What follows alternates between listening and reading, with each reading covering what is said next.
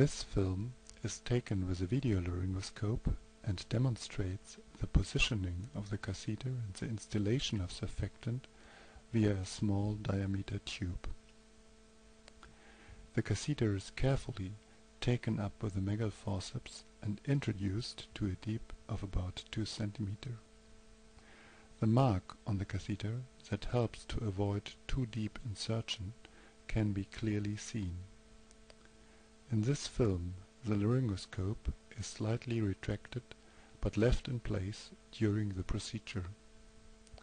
The infant was a preterm baby with a birth weight of 600 grams on the first day of life. The baby received atropine to reduce secretion but no sedation.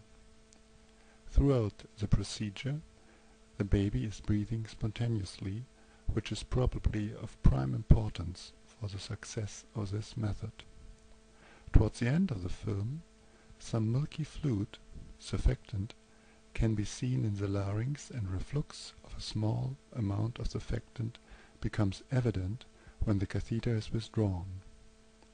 Use of the video laryngoscope is ideal for teaching, and in this way it is possible to control for dislocation of the catheter during the procedure and possible reflux of surfactant.